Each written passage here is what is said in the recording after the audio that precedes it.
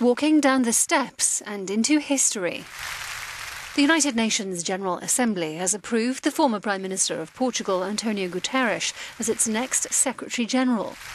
Guterres says his time as head of the organisation's refugee agency has prepared him well. I am fully aware of the challenges the UN faces and the limitations surrounding the Secretary-General.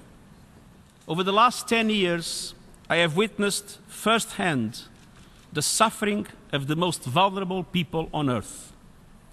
I have visited war zones and refugee camps where one might legitimately ask what has happened to the dignity and worth of the human person.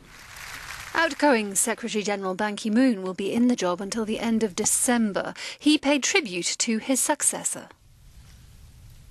He is perhaps best known where it counts most, on the front lines of armed conflict and humanitarian sufferings.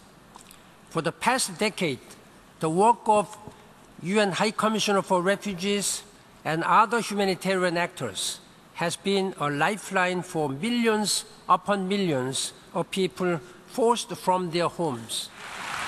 67-year-old Guterres says he will make prevention of conflict a priority, based around the 3 pillars of UN action: peace and security, sustainable development and human rights.